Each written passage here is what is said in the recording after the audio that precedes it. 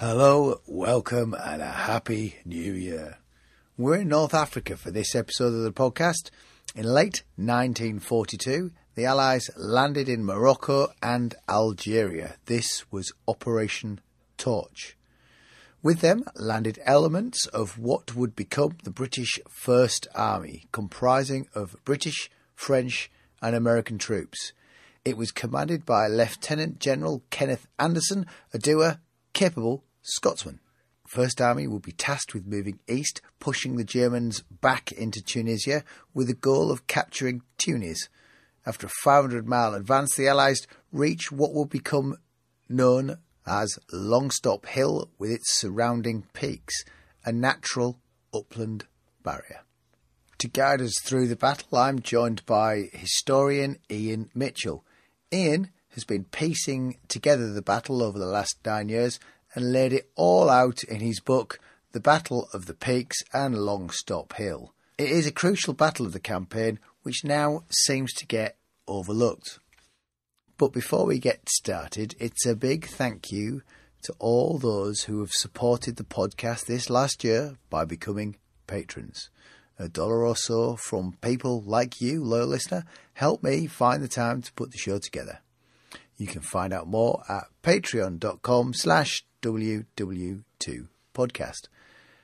I really do value your support, and when it's possible, I do try to make available extra bits and bobs exclusive for patrons. A bit more World War II chat, as it were. So that's patreon.com/WWII podcast. Ian, thanks for joining me. So we're in North Africa and the crucial fight for Tunisia, led by First Army, pushing east, and Montgomery with the 8th Army pushing west. First Army really don't get much of a mention in the histories. Who are the First Army? Who's the British First Army? The First Army was established literally upon landing in Algiers on the 8th of November 1942. Prior to that, it was called Force 110. It really wasn't an army when they landed at Algiers in Algeria. It really consisted of 2 infantry brigades. But it was formed from the British units that were going to be involved in the Tunisian campaign, also from some French units, later French units, and the American Second Corps. But much of that didn't really happen until about December, because what we see in Operation Torch, of course, is the 3 landings, 2 in Morocco and 1 in Algiers. The one in Algiers is the furthest east, and it's designed to aid the task of moving rapidly to take Tunis, the capital of Tunisia, which is 500 miles from Algiers. When they did invade or landed at Algiers, they were trying to limit talk of British participation, because the units were going to be landing in an area controlled by the Vichy French. And the French were not very fond of the British, particularly after Tel el-Kebir, when we killed about 1,000 of their sailors and sank their fleet. So one of the elements of the operation was they were trying to minimize talk about an army, or at least the British, maximize the idea that it was under the Americans, on the hope that that would reduce resistance from the Vichy French. So is that why we get a First Army with American and British troops? It's a combination. First of all, I think there's an element of what forces are available. Secondly, certainly the idea of emphasizing the American side is to reduce resistance. And the other element is that the forces are available, land in Morocco. There's 2 major landings in Morocco, and then only the landing in Algiers is split between the Americans and the British. So it's Kenneth Anderson who leads First Army. Who's he? He's certainly not an officer that for leading an army that I previously encountered. No, I mean, Kenneth Anderson is one of the most overlooked army commanders, probably the most overlooked army commanders of the Second World War. He comes from humble beginnings. His father was a railway engineer in India, and that's where he was born. And they must have had some money in the family because they were able to send him to Charterhouse, and subsequently he went to Sandhurst and was commissioned in the Seaforth Highlanders, a regiment that no longer exists, in 1911. As a lieutenant and a captain, he then went with an interesting fact I hadn't discovered beforehand before this conversation.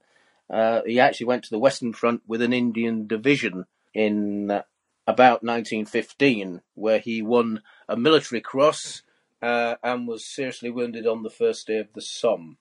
He, like lots of his contemporaries, he then had a rather long period of time getting promoted because in the interwar period, although comparatively as an officer, he did pretty well compared to some of his peers who really had very slow promotion.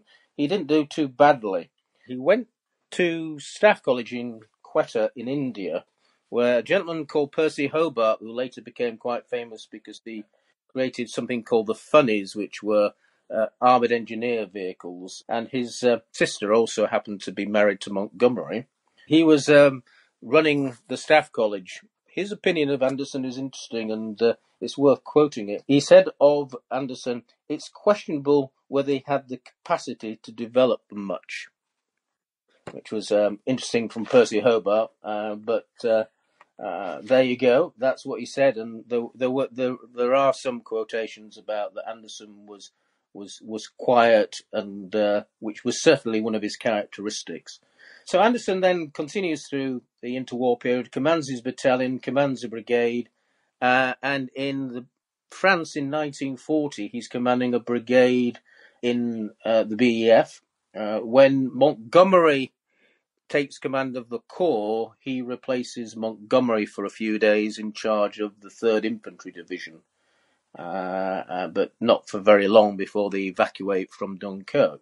But his progress actually through the system shows that his senior commanders, or those that he reported to, must have thought quite highly with him, because he's got quite relatively rapid promotion for the interwar period. Well, it did occur to me that he has a lot of imperial postings. If that's an aide, if you're quite willing to, he's a classic soldier of the empire. He seems to have been posted across everywhere. Yeah, I mean, he spent a lot of time in the UK, but he did command his battalion on the northwest frontier and did quite well there. He is the 4th choice for command of the First Army. That's an interesting fact. It starts out with a gentleman that also the people have forgotten about, mainly because he really wasn't in action. A gentleman called Lieutenant-General Schreiber was supposed to be the commander of this Force 110 and the First Army, but he became ill. The next person that was selected was General Alexander, and the next person after him was a gentleman called Bernard Montgomery. But Bernard Montgomery was sent to the Middle East, just like Alexander. Monty was sent off to command the First Army because Gott had been shot down. And so the 4th choice to command the First Army is Lieutenant General Kenneth Anderson. And there is a story, I think it's in Mark Clark's autobiography, where Eisenhower is reputed to have said, "I hope the turnover of generals in command of the First Army starts to slow down a little bit." Because we've had 3 in 4 weeks, so let's hope this one's a keeper. So there's Anderson. He's appointed then to command the force that is going to attack northwest Africa in Operation Torch. And he's an interesting chap. He's not your classic general. He's not this loud, rather outgoing gentleman. He's introverted. He's loyal. He's modest, and he's quiet. Those, I think, are his strengths. His weaknesses, I think, are he's rather shy. He's not a man who tends to sort of project himself like Montgomery does. There is a view that he's cautious and that he's worries too much over details. Eisenhower, who of course was his commander in Tunisia, describes him later as a gallant Scot, devoted to duty, absolutely selfish, honest and straightforward, but he could be blunt at times. I think that's not a bad assessment. I think the problem with Anderson is that he has a very long list of detractors, all of which had political and historical agendas for being detractors, because I think they were trying to pass off problems and make them appear as if it were all Anderson's, although Anderson undoubtedly on occasions might have been responsible. And there is this contrast between this argument about Anderson's fitness for command and Anderson's rather inconvenient historical record, which is that in the final analysis, Anderson's First Army was successful and in a relatively short period of time in achieving one of the largest surrenders of Axis forces. In fact, I believe it is even higher than that conducted at Stalingrad. So 250,000 Axis troops eventually surrendered in North Africa. And Anderson and the First Army played a key role in that. So let's get to this fighting in. They're pushing in, as I said, they're pushing in from the west, and there's an upland. Is it upland area, hills? I didn't quite know how to describe this area because I was looking at the pictures, and it's not. These German mountain troops, but it doesn't strike me as, if you said mountains, it's disingenuous. You can't really say rolling countryside. What is this terrain like that they're how far outside of Tunisia is it? It's a natural barrier outside of Tunisia, isn't it? Yeah, I think if you in terms of trying to understand the terrain, there's the road east from Algiers to Tunis goes through some rugged hills and valleys. As it approaches Tunis, there's a road that runs from a small town called Ouizzagha through a larger town called Medjez el-Bab, which in Arabic stands for the Gateway, and finally to Tunis. Medjez el-Bab is located about 25 miles from Tunis. So in geographical terms, we're looking at a location that is 25 miles from the capital city of Tunisia, in the northern part of that country.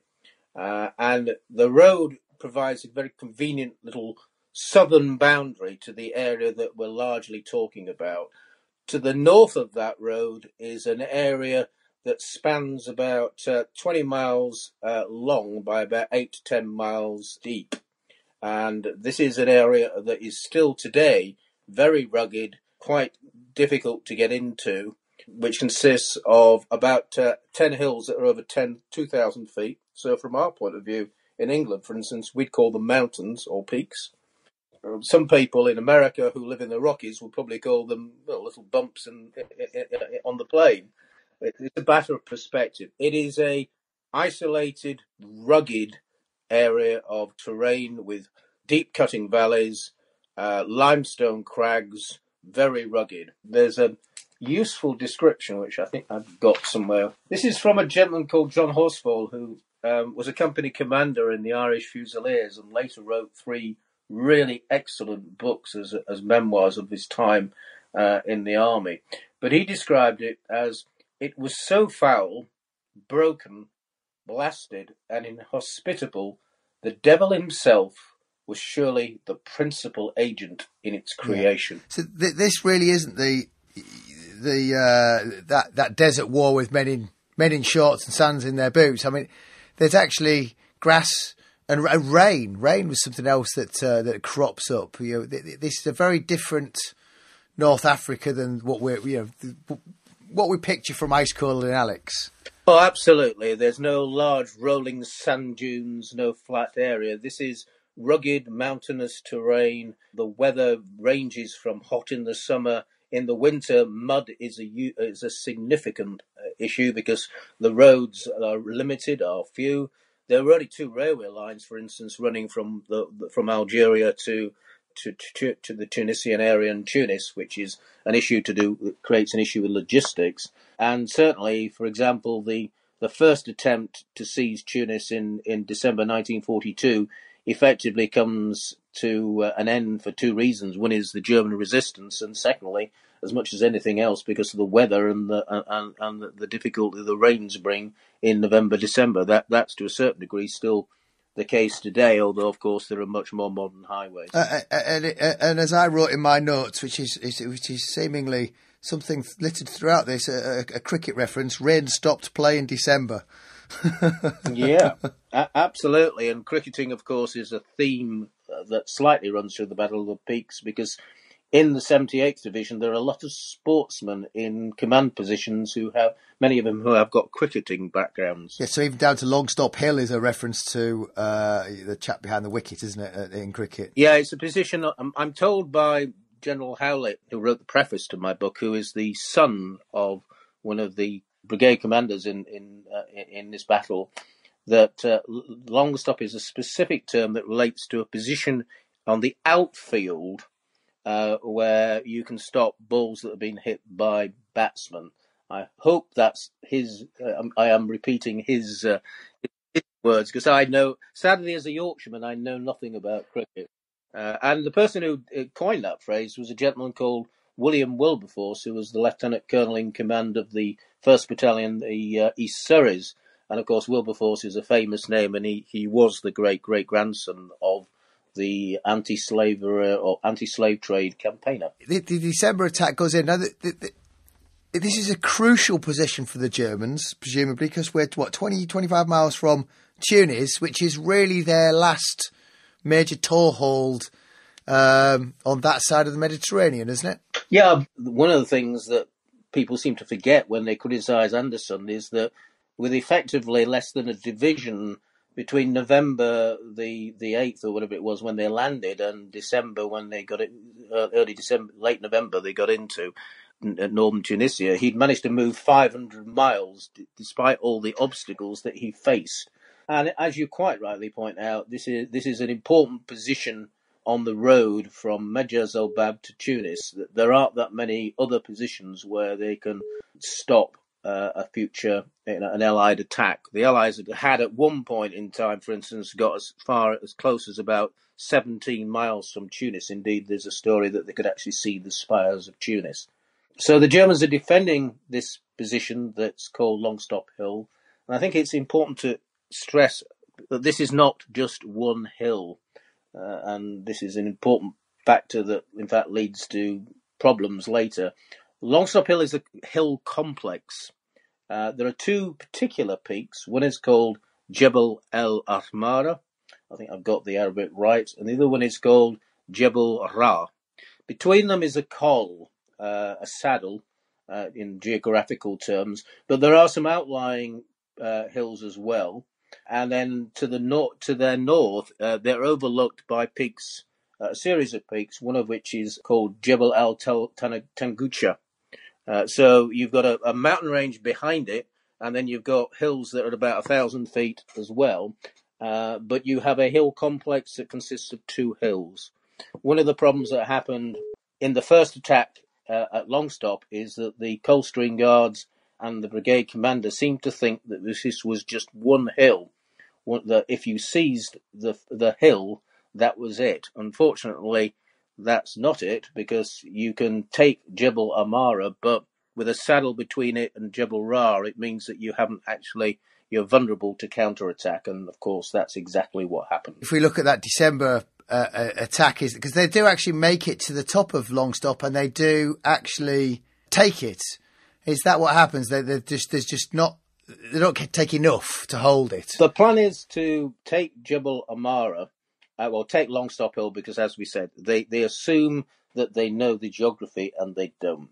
The Coldstream Guards will attack the hill, then hand over to an American infantry battalion, the 18th Infantry, 2nd Battalion, if I recall correctly, and do that, would you believe, in the middle of the night. Well, I can tell you as a soldier that one of the worst things you could possibly do is carry out a relief in place. That means that you hand over with a foreign unit in the middle of the night. That's not a good, sound plan. The Coldstreams managed to take Jebel Amara, but not Jebel Ra. So in that sense, you're not completely correct when you say that they were taking Longstop Hill. And I can't stress enough that the separation of the two peaks, or the two heights, is really important, because you take Jebel Amara, then you suddenly realise that you've got a dip and then you've got another hill right in front of you. And if the enemy's holding that one, then your hold on the Jebel El Mara is precarious at best. They are thrown off, though. Is that just they didn't appreciate how much the Germans were going to put in an effective counterattack, or were they just worn out after that 500-mile gallop, and they didn't have any more to throw in? Well, the Coldstreams hadn't really been involved in the gallop, because the 1st Guards Brigade, which is the 3rd Brigade of 78th Division, which is the major formation that was involved, it was known as the Battle Axe Division because of its divisional sign. They'd come in one of the follow-on, or I think it was the 2nd follow-on convoy. So they'd then been brought up without being involved in any action in December. The main reason for the loss of the hill was, the Coldstreams took Amara, thought they'd taken the whole thing, handed over to the 18th Infantry. The 18th Infantry didn't realise that, in fact, they didn't know about Jebel Ra because nobody told them. The Germans counterattack because they're prepared for this. In essence, it's not a great plan. They're pitting one battalion plus another American battalion against a defending unit that's got a battalion that's defending Jebel Amara and Ra, and is supported by 2 further battalions. So they're outnumbered before they really start. The Germans counterattack, as is their doctrine, as it was in World War II. They were prepared for it. Also, the attack on Longstop was not a surprise to the Germans. There had been a number of things that suggested that they were going to attack. It was not well supported by infantry. All in all, it's not the British Army or the Guards Brigade's finest hour in terms of the plan.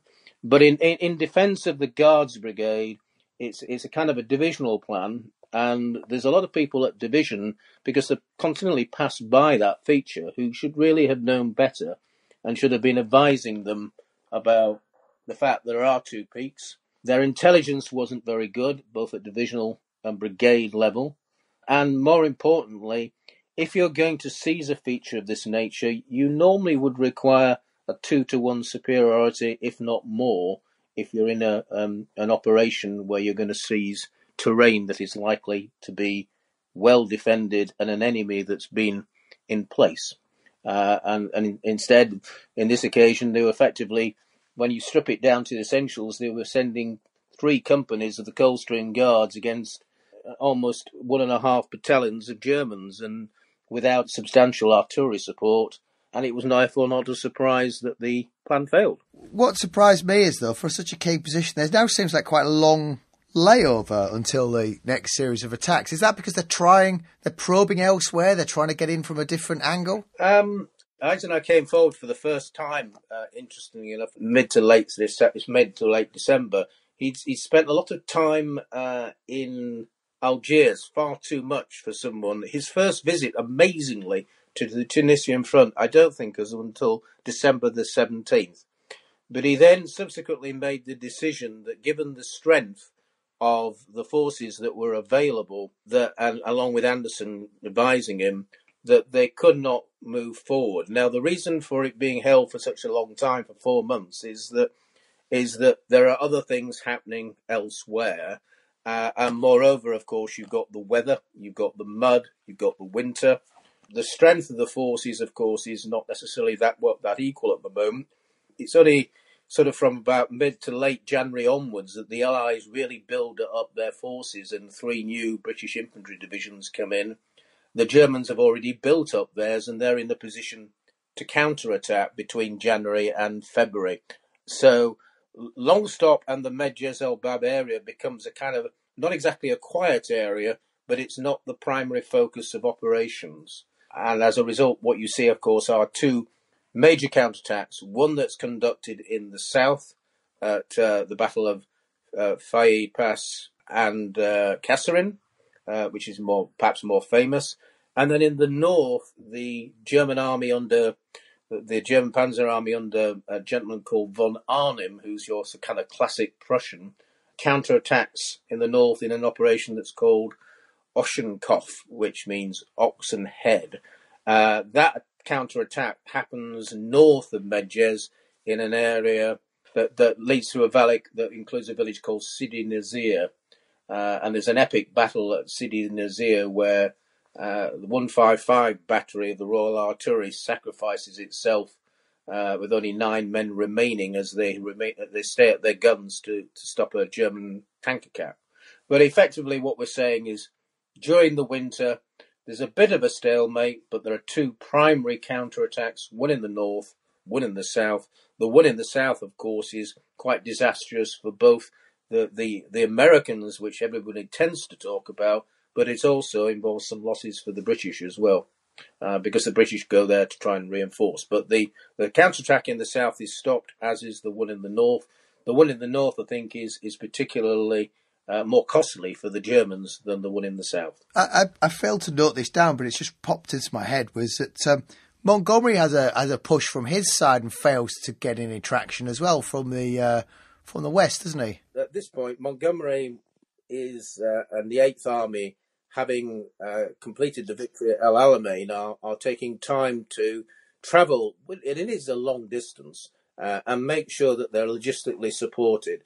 They then arrive in the southeast of Tunisia, and there are a series of quite bitter battles around the Mareth line, and there's a counterattack against Montgomery as well. So Montgomery and the Eighth Army are fighting in the southeast to try and link up with effectively the First Army and the French.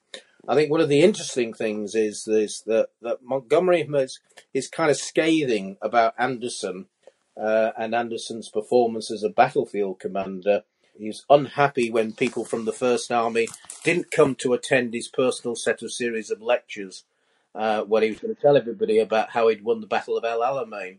One of the interesting issues, is that Monty had never really had any experience of fighting in mountains. You could argue that he'd been a commander of a division in Palestine, so he'd had a little bit of experience in a sense of counterinsurgency, but he'd never been in India, and in the desert, of course, it was relatively flat. Not completely so, but relatively flat. You can see a long way. There's pluses and minuses from that, from a tactical perspective. He then arrives in southern Tunisia, where he and his commanders come up against some quite difficult terrain, and all of a sudden things don't go so well. I think it's an interesting counterpoint for if people sat there thinking, well, if Monty had been there, well, no, actually, Monty came unstuck as well. So. Well, one of the really interesting questions is what would have happened if Strafer-Gott hadn't been shot down. He'd continued to take over the Eighth Army, and Monty had been presented with all the obstacles and the challenges that Kenneth Anderson got. An army in name only, German air superiority, difficult allies. The French did cause both political and military problems, and, dare I say, working for a very inexperienced, and I think that's a reasonable summary, Eisenhower in those circumstances, and of course given the resources that he had. And no one's ever kind of sort of articulated that, but to me it's a really interesting historical question, because I don't think Monty would have performed very well at all. Oh, perhaps not. Well, let's get on to this attack where they eventually, the offensive that gets us there. When they're thinking of planning the next offence, which I think is April 43, isn't it? What have they deemed with their faults? What did they decide they'd have to do differently when they are organising their next attack? I think there's a number of elements to what happens in April. There've been a series of defeats in the First Army between January and March. Part of this is down to tactics. Part of it is down to forces that are available. Part of it is down to the experience of the Germans. One aspect, of course, is that some divisions are being shifted around a lot with their brigades in various different places. So the first time, for example, that the 78th Division fights as a division is actually in this operation. But the key things that I think that are applicable when they're planning the operation, and I'll describe why they needed to do so in a second, are that they carefully understand the terrain.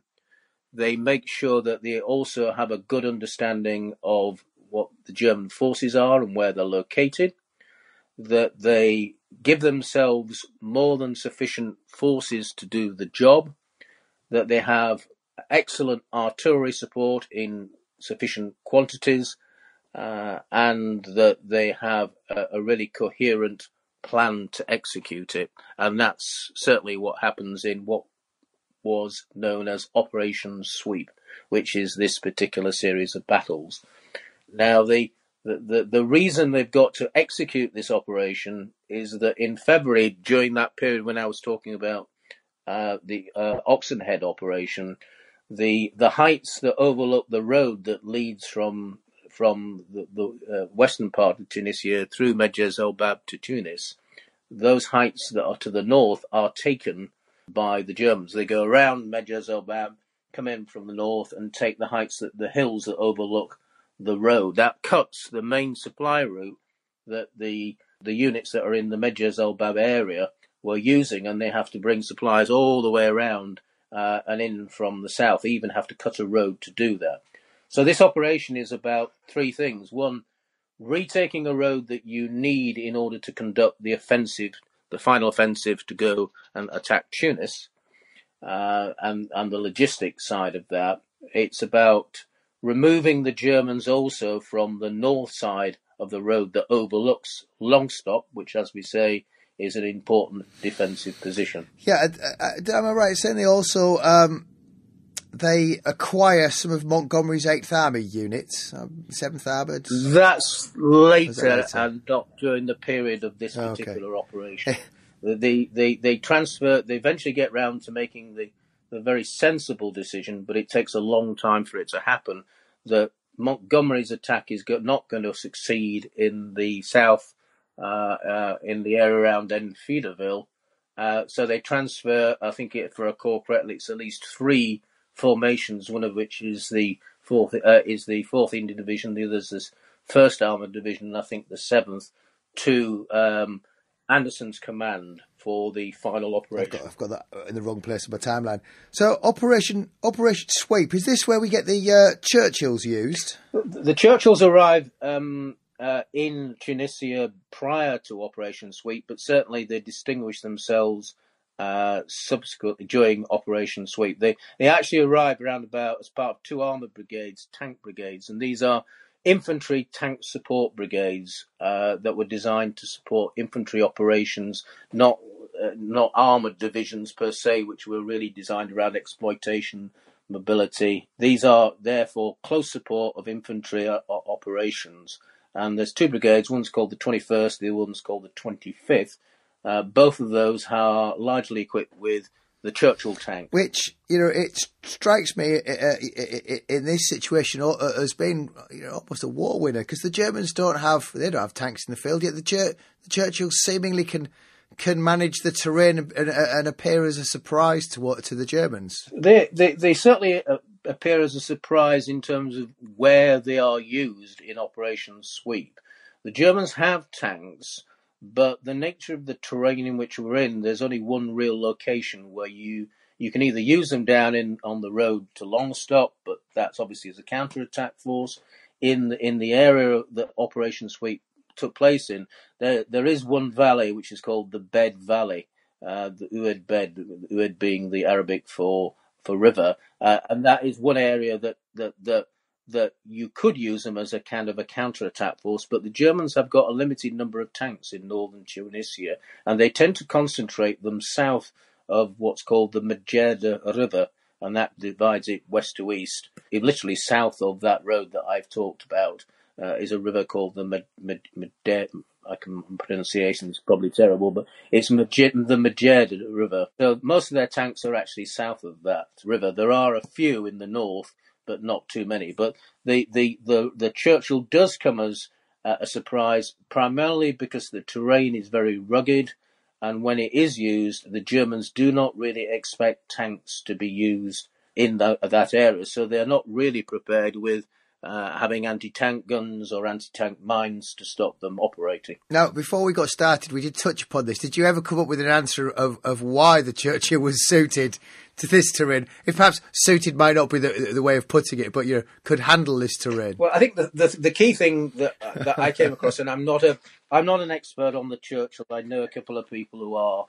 I think the most important point is that the Churchill is designed to be a tank that can operate cross trenches, move over slopes, and be in close support of the infantry when they're assaulting enemy positions. So it's specifically designed around that role. One of the answers is to do with, as I understand it, is to do with the fact that the tracks are longer and wider than what would be things, for instance, things like the Sherman, although there were relatively few Shermans at that point available in most of the First Army. They really only had one division at that point, the 6th Armoured Division, that did have some Churchills. So that the tracks are wider. It's a bit like a tractor.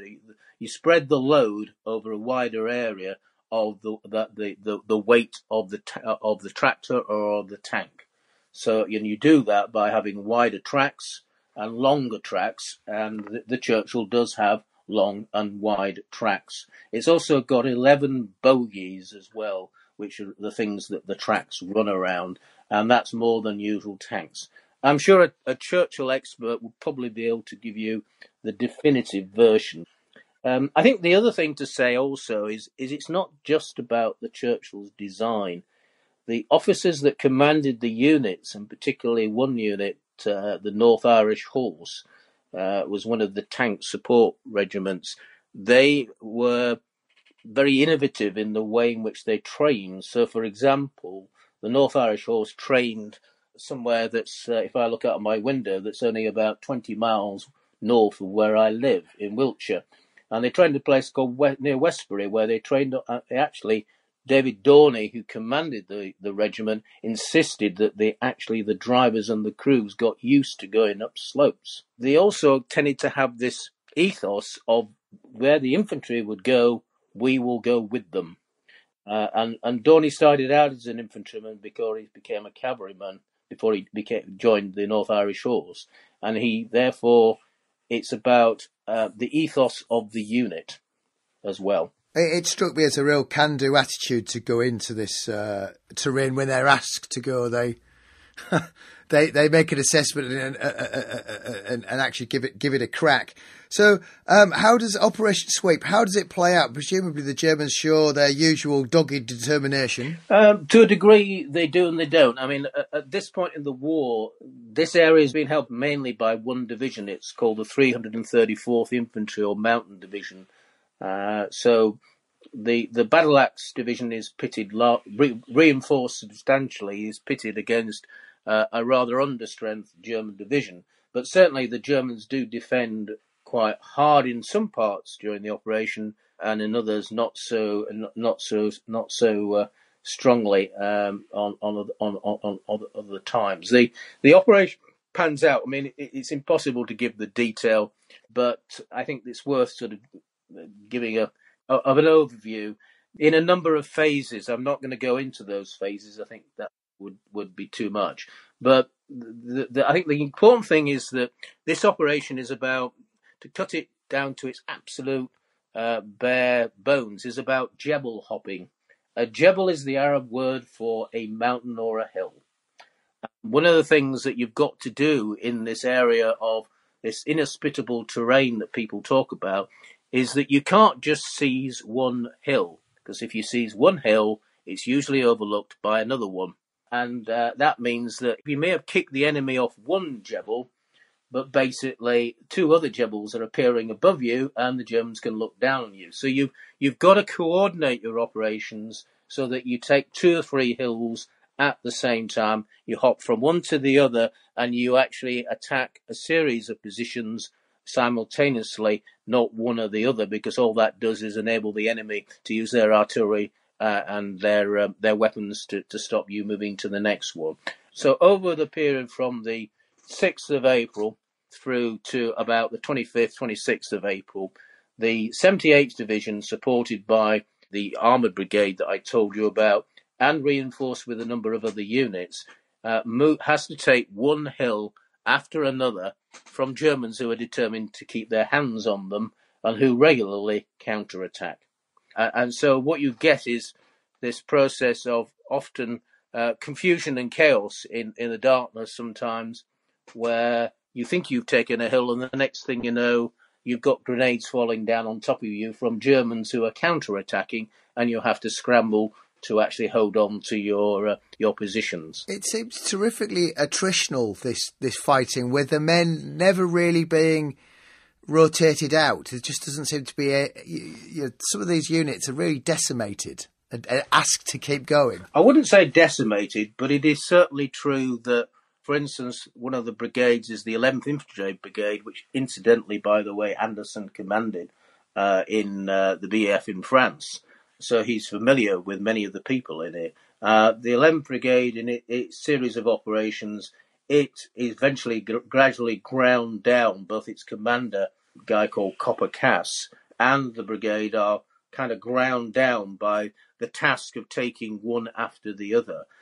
One of the units, the Lancashire Fusiliers, obviously well famous to do with Gallipoli and the number of VCs that they won before breakfast, finds itself during one of the attacks on a feature called Jebel Tangucha, is hit by a counterattack that destroys 3 companies. So the actual battalion itself is reduced down to about 150 men.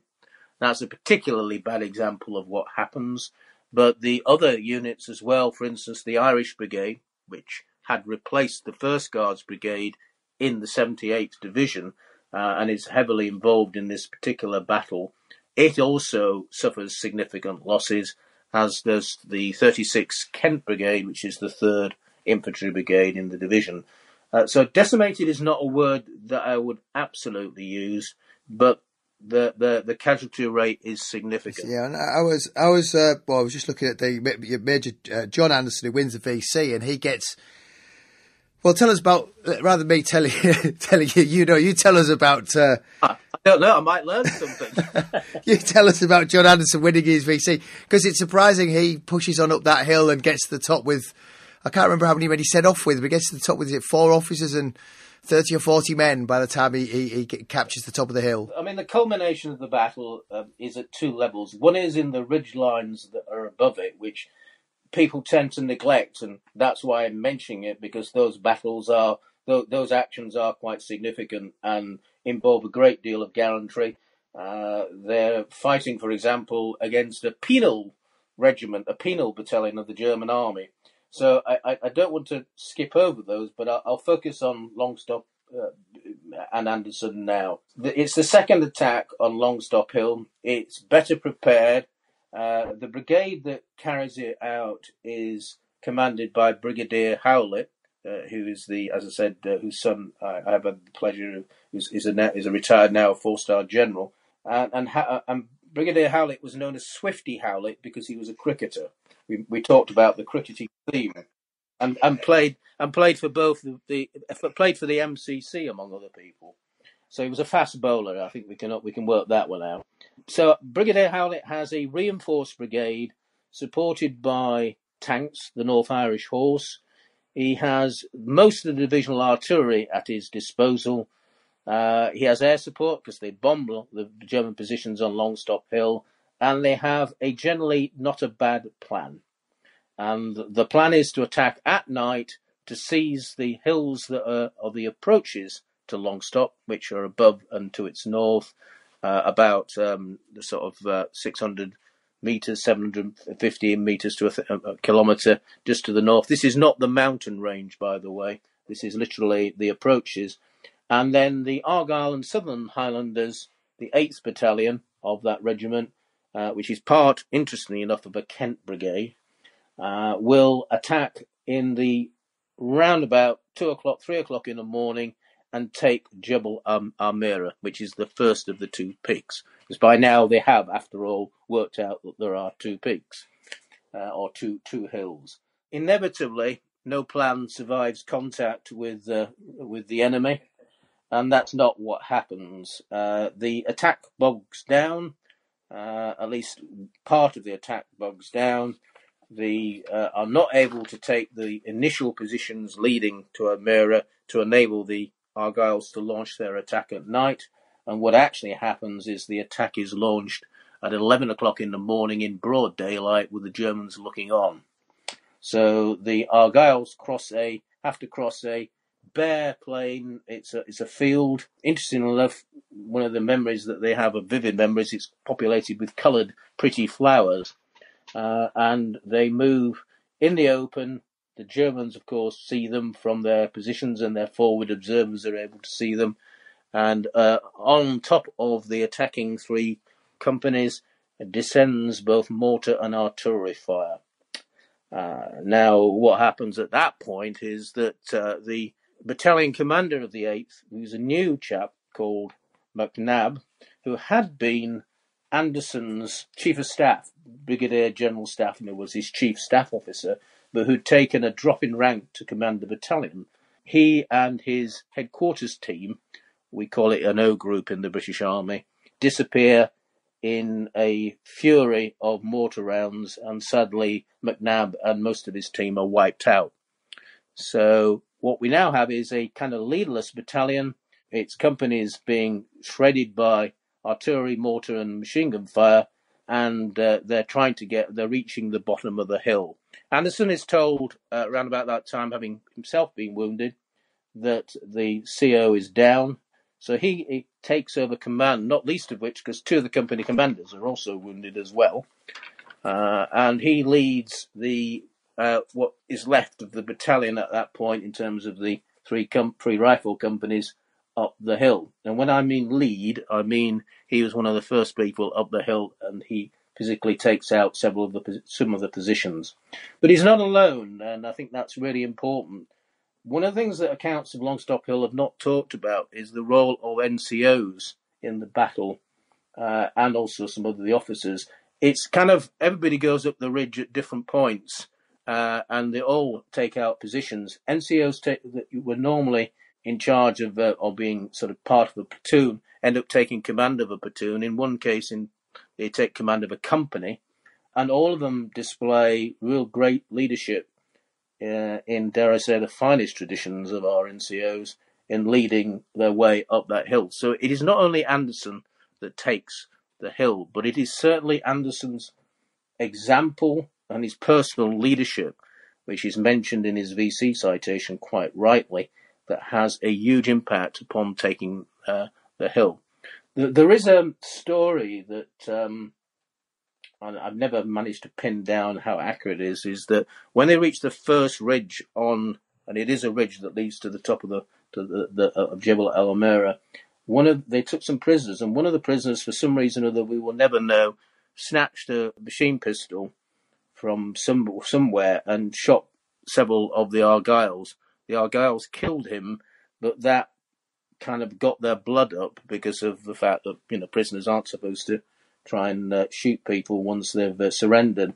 And it is certainly true that they were in a pretty fighting mood.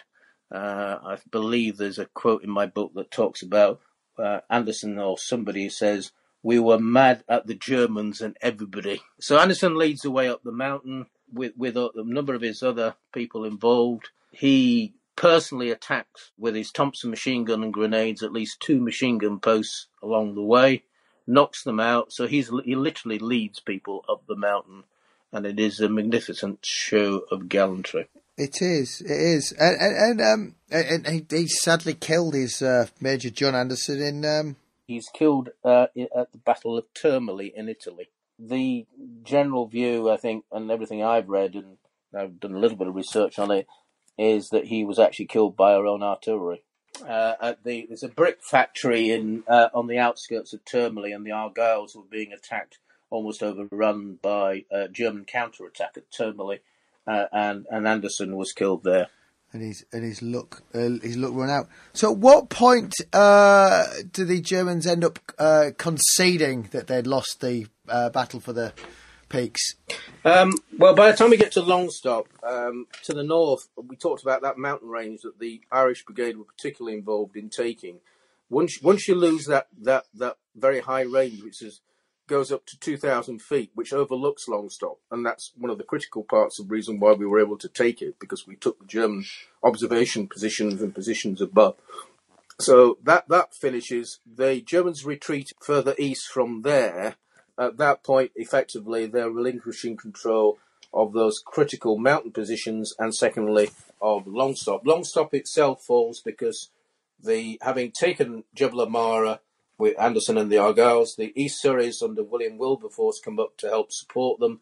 They retain control of that first height.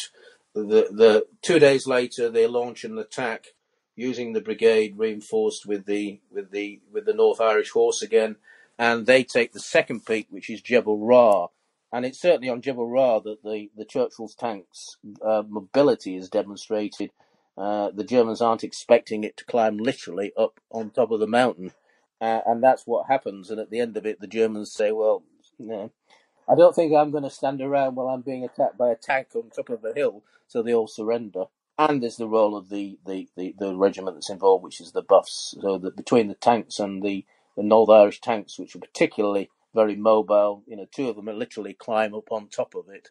That leads to the Germans having to retreat and withdraw. They withdraw further east and take up new positions on the road to Tabooba and Tunis. And presumably with those hills, the major geographical defensive line gone from then on in, they can have a better crack at getting to Tunis. It's not, I again failed to note down the days, it's not long after that Tunis falls. Yeah, what we see then is that having significantly reduced the German forces in that area, and also more importantly, I think, taken really defensible positions in the mountains. What then happens is that, as you mentioned yourself, is that formations come to reinforce Anderson.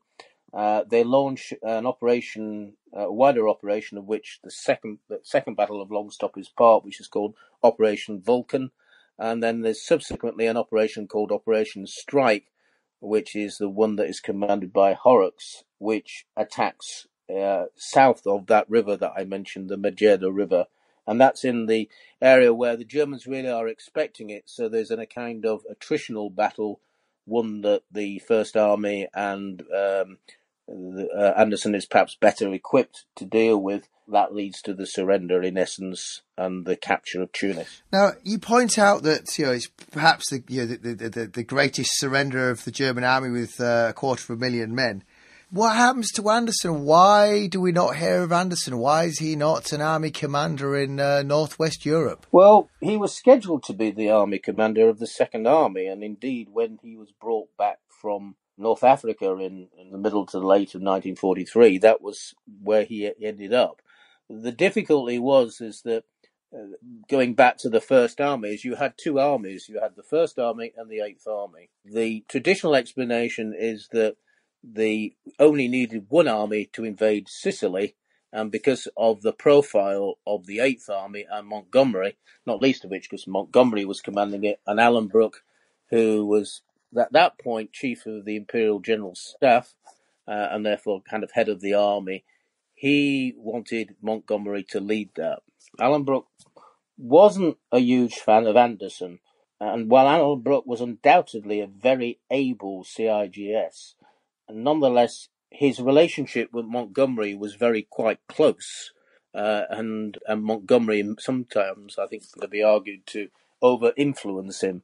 But he selected Montgomery to lead the Eighth Army. We don't need two armies, we just need one. It's the Eighth Army that gets that privilege. That didn't actually go down too well amongst many people in the First Army, and there are numerous accounts of when various parts of the 78th Division joined the 8th Army, plastered all their trucks as, we don't want to be part of the 8th Army. So Monty was not as popular as he thought he was. So Anderson takes a kind of step back, the idea being that he goes off to the Second Army. When Montgomery is brought back in 1944, Montgomery does not think highly of Anderson, and he replaces him with Miles Dempsey. So where does Anderson finish the war? Anderson finishes the war as head of East African Command, if I recall correctly. He was head of the Second Army up until January, and he was involved in training it. Monty comes back, gets rid of him. There's an interview with Alan Brooke in which Alan Brooke says that Anderson, in typical fashion, takes the rather hard decision with very good grace and is effectively shunted off to East Africa. He becomes governor of Gibraltar, quite a popular governor of Gibraltar from what I understand, after the war, but dies there of pneumonia at the age of 67. So I found a quote about Anderson. He handled a difficult campaign more competently than his critics suggest, but competence without flair was not good enough for a top commander in 1944. What do you think? Is that fair? I know where the quote comes from. I'm not entirely sure that it's fair. I think the difficult part with Anderson is that Anderson never wrote his own autobiography, unlike Monty, who of course was prolific in telling us all about how a brilliant command, how great he was. He never kept a diary, and there has never been a biographer. Therefore, I think history has tended to treat Anderson rather poorly. I believe that he was not a perfect man to be an army commander, but there weren't that many good ones around, to be honest. He was presented with a really difficult set of obstacles and challenges for which perhaps he was not always completely personally equipped, and he made a really, really good job of him. Monty is famously renowned for having said into a very public audience of junior officers rather loudly in Cairo when somebody mentioned that he was working for Anderson. Monty said, "Oh yes, General Anderson, a good plain cook," which was rather patronising and something that certainly in the army of the 1940s, even today, would not expect one general to say to another, to say to a junior officer. So it's really bad form from that point of view. But it is typical Montgomery. My argument would be that Anderson was perhaps not the most best suited to be an army commander, but that he was actually a bloody good chef. Very good. Well, Ian, that would seem like a good place to end. Thank you. Loyal listener, if you want to know more, you need to pick up a copy of Battle of the Peaks and Long Stop Hill by Ian Mitchell. It's a good read and there are some great vignettes of the small actions. I will put a link on the website. Well, that's it for now. Don't forget to keep up with the podcast. You can find me on Facebook, WWII Podcast, or if you fancy joining the gang and becoming a patron, patreon.com/WWII Podcast. I'm Angus Wallace, and thanks for listening.